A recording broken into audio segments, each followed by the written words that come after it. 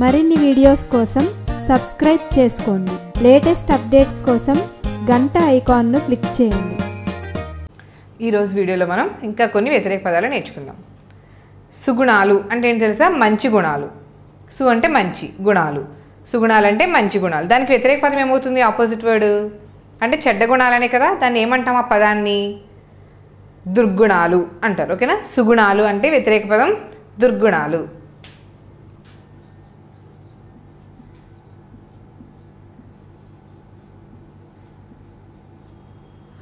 Next మిత్రుడు. మిత్రుడు అంటే ఆపోజిట్ వర్డ్ ఏమవుతుంది? వ్యతిరేక పదం ఏమవుతుంది తెలుసా? మిత్రుడు అంటే ఫ్రెండ్. మీకు అందరికీ తెలిసే ఉంటుంది. మిత్రుడు అంటే వ్యతిరేక పదం శత్రువు.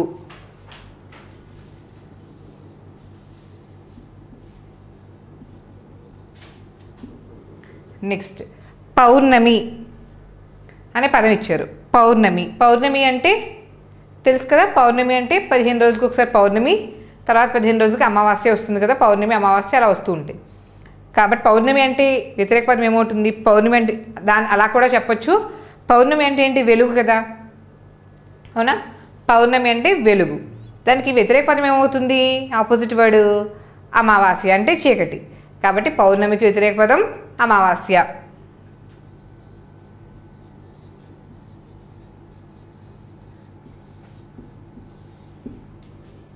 ఓకేనా? నెక్స్ట్ ఎగుమతి.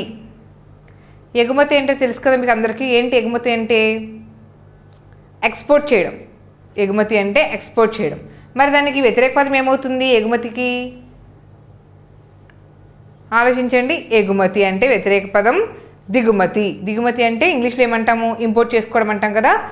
ఎగుమతి అంటే వ్యతిరేక పదం దిగుమతి.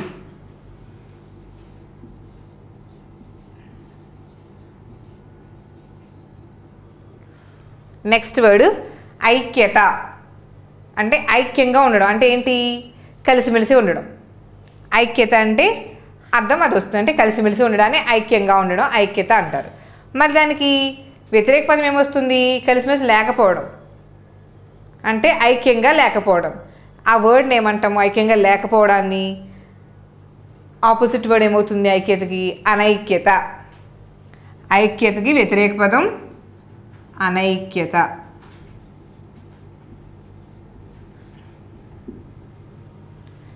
ఇంకా కొన్ని వ్యతిరేక పదాలు నేర్చుకుందాం. జయంతి అనే పదం ఇచ్చారు మనకి. దీనికి వ్యతిరేక పదం రాయాలి మనం. జయంతి అంటే ఏంటో తెలుసా? అర్థం. ఫస్ట్ మనకి వ్యతిరేక పదాలు రాయాలంటే మనకు అర్థం తెలియాలి. అప్పుడే దానికి వ్యతిరేక పదం రాయగలం, అవునా? జయంతి అంటే అర్థం ఏంటంటే పుట్టినరోజు జరపడాన్ని జయంతి అంటారు. ఓకేనా? పుట్టినరోజుని జయంతి అంటారు. మరి జయంతికి మరణించిన రోజుని ఏమంటారు? చనిపోయిన రోజుని చేయడాన్ని జయంతి అంటే ప్రతి సంవత్సరం పుట్టినరోజు జరుపుకోవడానికి జయంతి అంటారు. మరి ప్రతి సంవత్సరం చనిపోయిన రోజు జరుపుకోవడానికి ఏమంటారు? వర్ధంతి. జయంతికి వ్యతిరేక పదం వర్ధంతి.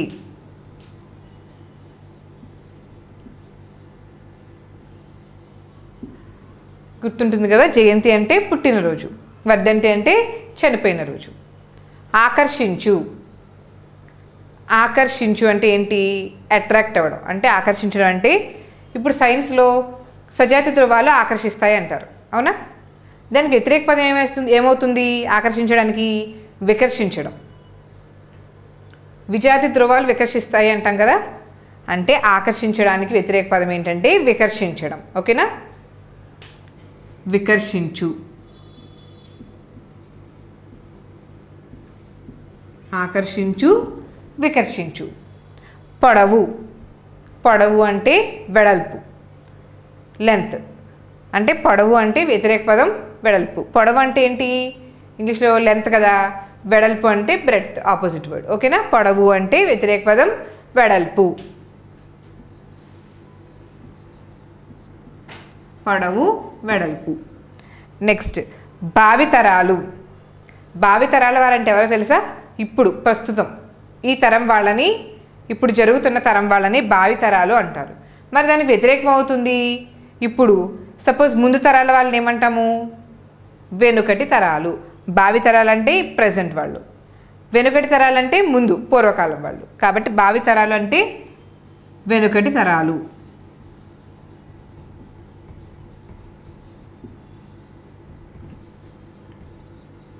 వెనుకటి తరాలు. ఓకేనా. నెక్స్ట్ నాడు. నాడు అంటే ఏంటి? ముందు. ఆనాడు అంటాం. ఆనాడు అంటే అయిపోయింది ఆల్రెడీ, అంటే పాస్ట్, జరిగిపోయిందని నాడు అంటాం. మరి ఇప్పుడుని ప్రజెంట్ని ఏం చెప్తాము, ఎలా చెప్తాము? నేడు. ఓకేనా. నాడు అంటే వ్యతిరేక పదం ఏమవుతుంది? నేడు, ఇప్పుడు. ఓకేనా. నాడు అంటే నేడు. ఇంకా కొన్ని వ్యతిరేక పదాలు నేర్చుకుందామా? ఎత్తు అని ఇచ్చారు, అంటే ఎత్తుగా ఉండడం, హైట్లో ఉండడం. దానికి వ్యతిరేక పదం ఏమవుతుంది? లోతుగా ఉండడం. దాన్ని ఏమంటారు తెలుసా? పల్లం. ఎత్తు అంటే వ్యతిరేక పదం పల్లం. ఎత్తు, పల్లం. నెక్స్ట్ పుట్టుట. అంటే పుట్టుట అంటే పుట్టడం, జన్మించడం. దానికి వ్యతిరేక పదం ఏమవుతుంది? గిట్టుట. మరణించడాన్ని గిట్టుట అంటారు. ఓకేనా. మరణించడానికి అర్థం గిట్టుట, పుట్టడానికి అర్థం ఏంటి? జన్మించుట. కాబట్టి పుట్టుట అంటే వ్యతిరేక పదం ఏంటి? ఆపోజిట్ వర్డ్ గిట్టుట అవుతుంది. పుట్టుట, గిట్టుట.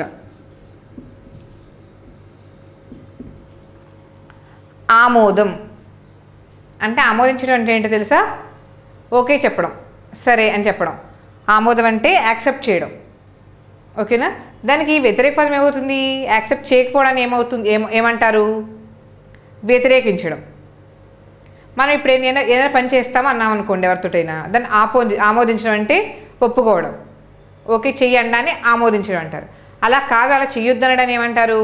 వ్యతిరేకించడం అంటారు ఆ పనిని. ఓకేనా. ఆమోదం అంటే వ్యతిరేకం.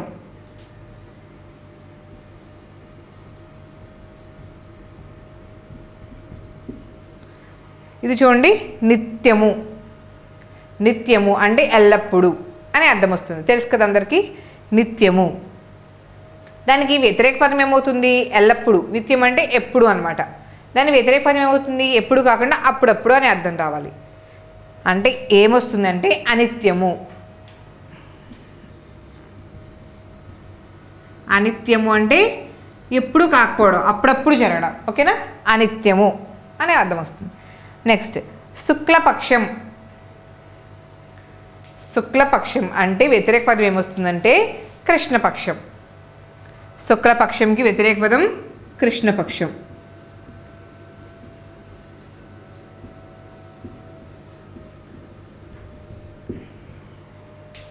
ఇంకా కొన్ని పదాలు నేర్చుకుందాం. ఖర్చు. ఖర్చు అని ఇచ్చారు, అంటే ఏంటి? ఖర్చు పెట్టేయడం. ఏదైనా సరే డబ్బుల్ని ఖర్చు పెట్టేయడం. మరి డబ్బులు దాచుకునే వాళ్ళని ఏమంటారు? జమ చేయడం అంటారు. ఓకేనా. ఖర్చు పెట్టేయడం, జమ చేయడం. కాబట్టి ఖర్చుకి వ్యతిరేక పదం ఏమవుతుంది? జమ.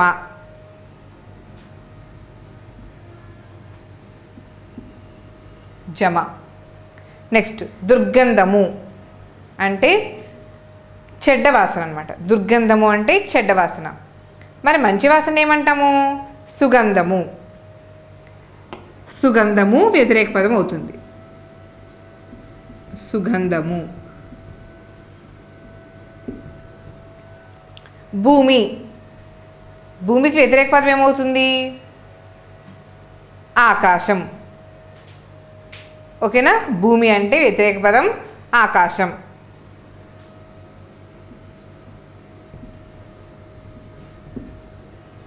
నెక్స్ట్ లోబి. లోబి అంటే ఏంటి తెలుసా?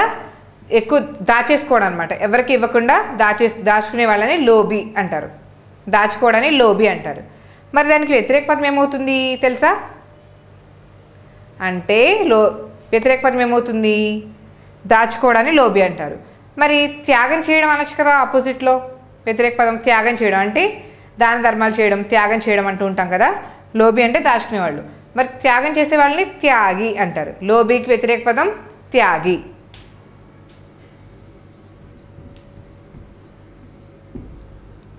ఓకేనా. నెక్స్ట్ ఆచారం.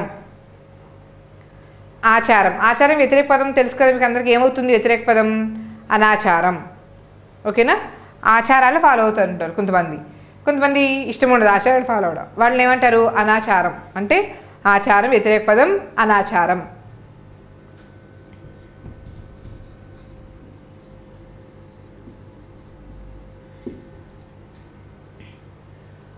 ఆచారం వ్యతిరేక పదం అనాచారం.